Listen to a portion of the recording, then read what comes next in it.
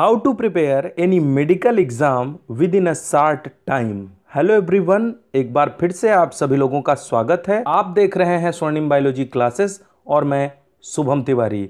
आज हम आपको फिजिक्स, केमिस्ट्री और बायोलॉजी से ऐसे मोस्ट स्कोरिंग टॉपिक्स और चैप्टर्स बताएंगे जिससे आप बहुत ही कम समय में सभी प्रकार के मेडिकल एग्जाम्स जैसे नीट, एम्स, जिपमर आराम से क्रैक कर सकते हैं, क्योंकि आप ये जान जाएंगे किस लेसन से कितने नंबर के क्वेश्चंस आते हैं। तो ये एक बहुत ही अच्छा मेथड है। आइए शुरू करते हैं। यहाँ हम जो भी सब्जेक्ट्स के बारे में बताएंगे उसकी एक लिस्ट बनी होगी और बगल में उस चैप्टर से कितने मार्क्स के क्वेश्चंस आपके एग्जाम में आ सकते हैं वो लिखा होगा। तो आप देखें, सबसे पहले जूलॉजी में animal diversity, animal tissue, human physiology, human reproduction and reproductive health, evolution and animal husbandry. इसके बाद बॉटनी में देख लेते हैं, कुछ ज्यादा चैप्टर्स हैं इसमें। Plant diversity, plant anatomy, plant morphology, cell biology and division, biomolecules, plant physiology, plant reproduction, genetics and biotechnology. इसके बाद केमिस्ट्री के चैप्टर्स कम हैं लेकिन मार्क्स ज्यादा हैं। ऑर्गेनिक, इनऑर्गेनिक और फिजिकल तीनों आपको पढ़ने हैं। 11th और 12th दोनों की बुक्स आपके पास होनी चाहिए। इसके बाद फिजिक्स, इलेक्ट्रिसिटी,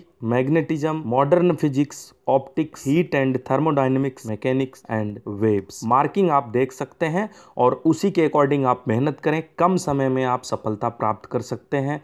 और अब आपको फेमस बनाने वाला सेक्शन, पिछले वीडियो में हमने पूछा था a plant is there which lives in an animal. इसका आंसर होगा क्लोरेला या जू क्लोरेला, जो कि हाइड्रा के अंदर रहता है। और इसका सबसे पहले आंसर दिया है किरण भारद्वाज जी ने। कांग्रेचुलेशंस आपको। और अब आज का क्वेश्चन, मनुष्य के शरीर में कौन सा ऐसा पदार्थ है जो एंजाइम और हार्मोन दोनों का कार्य करता है? विच substance in human body act enzyme as well as hormone? अगर आपको कोई क्वेश्चन पूछना है तो प्लीज आप कमेंट करें और हमारे चैनल को इसी प्रकार शेयर, सब्सक्राइब और लाइक